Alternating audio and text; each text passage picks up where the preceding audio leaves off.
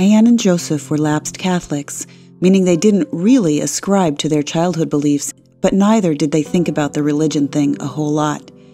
They had been comfortably married for 10 years, enjoying each other's company and raising their 2 children together, when some of Joseph's co-workers convinced him that he needed to be born again.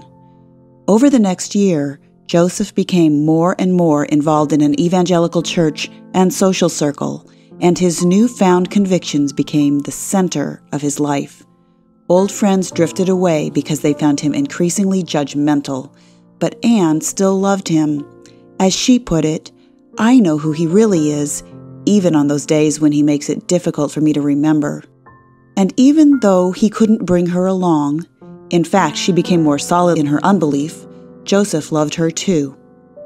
Peter was a devoted Pentecostal minister, a self-described fundamentalist who, together with his wife Elizabeth, accepted the call to teach in a missionary school.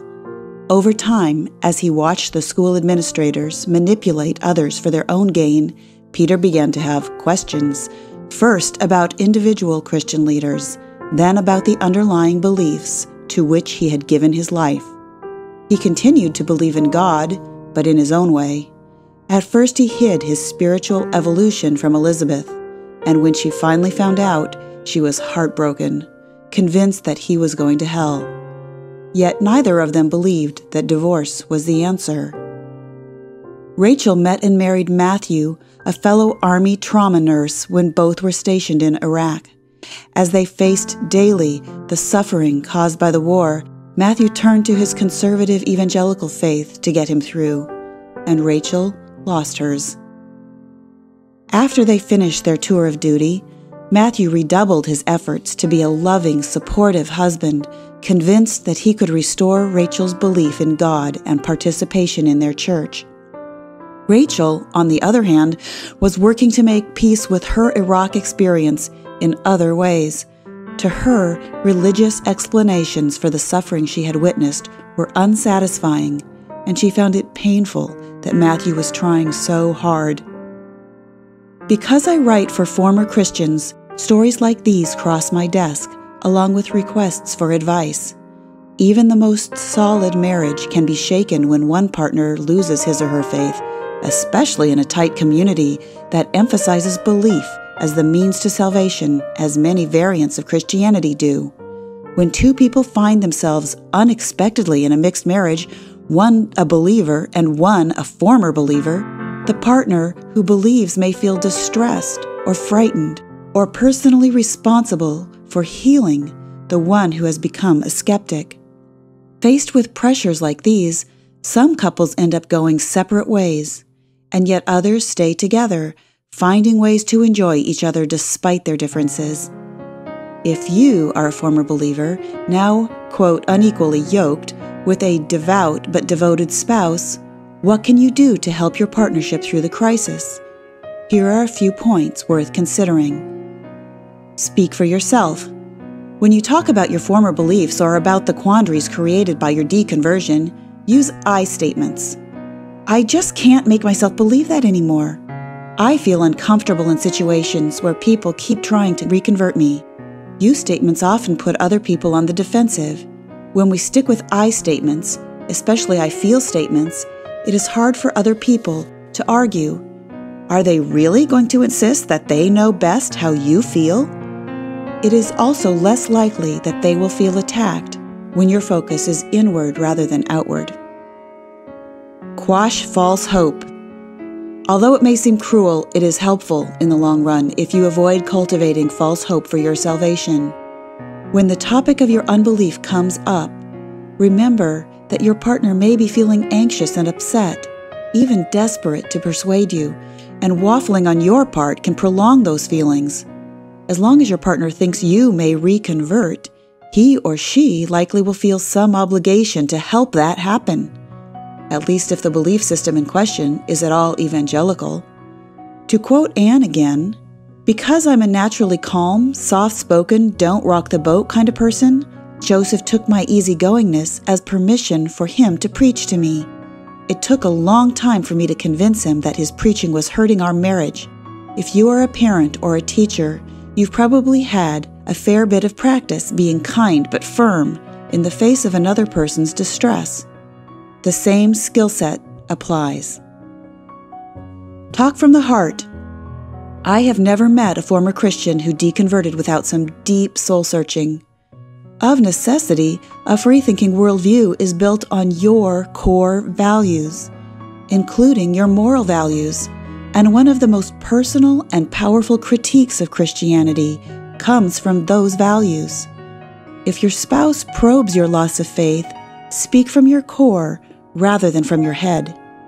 I can't imagine being blissfully happy in heaven when other people are being tortured. I don't ever want to be capable of that. Approaching the conversation from the standpoint of your core values is powerful in part because most religion teaches that if you are an apostate, then you have no basis for morality. Of course, we all do. Request a little research. It may be reasonable, even respectful for you at some point to ask your spouse to do some reading about the beliefs you once shared. Partnership is a delicate balance of recognizing our differences, loving and respecting each other where we are at, and, in small doses, nudging each other to grow. Asking your partner to do some reading can serve any of these three. Be honest with yourself about whether you're seeking understanding from your partner or spiritual change. Then, choose materials on the less threatening end of the spectrum, and ask your partner to read them as a part of caretaking your relationship. Remind him of the research that you two would do if one of you were changing careers, or choosing an oncologist, or any other decision that affected you both in a major way. Confine conflict. If arguments about religion are intruding on your other activities, or if avoided topics are hanging over you, think about scheduling some time to talk about religion once a week when you're not tired and pressured, so that you can leave the wound alone at other times. You also may need to schedule time to talk about practical concerns like co-parenting. Don't be afraid to make religion an off-limits topic when you know it's likely to just create tension. Say something like, "It makes me sad when we keep having the same conversation because I worry that it just wears away at our relationship." Or, "I feel too tired and crabby to talk about this right now. Can we talk about it in the morning?" Not all processing is fruitful. Give affirmation. The Seattle atheists have a tagline, quote, "We believe in you." If you are trying to stay with your spouse despite religious differences, I would guess that you believe in him or her deeply and in the values you share. That is a message worth repeating over and over when opportunities arise. With a touch, with a look, or with words. It's something you can't say too often. Expand your social circle. With your partner, cultivate some friendships that aren't all religious insiders. Any rift in your relationship is likely to seem bigger if your spouse is embedded in a purely sectarian social context. Churches often give covert and even overt messages that outsiders are unethical or unsafe. If your spouse associates exclusively with people who mistrust outsiders, he or she may lose track of the fact that you are you, a thoughtful, decent human being who has been a lover and a soulmate. If frightened, judgmental family members or church members are making it impossible to connect on this level, think about a vacation together. Live in your common ground. All relationships succeed by focusing on common ground, and despite what Hollywood tells us, no two people can or should be perfectly fused. Imagine a Venn diagram with overlapping circles representing you and your friends, including your spouse. It might even be helpful to draw this. Each relationship is the shared area between two circles. Sometimes the people in your life can relate to such different parts of you that they have almost nothing in common with each other. A healthy marriage is built on overlap, whatever it may be. Teamwork in the tasks of life, good sex, a hobby, common dreams, loving the same kids, a desire to see each other flourish. The possibilities are wide. After 3 decades of mixed marriage, Peter and Elizabeth say, "Enjoying all the things we do have in common makes it all worthwhile." Shared religious belief, is just one of many possible points of contact. Go with what you've got. Lastly, trust your journey. Your path is your own. Trust your growth process, whether or not your spouse comes along. Anne described it this way: "Through this process with Joseph, I grew in many ways. Mostly, I learned that it is perfectly fine for me to be my own best friend.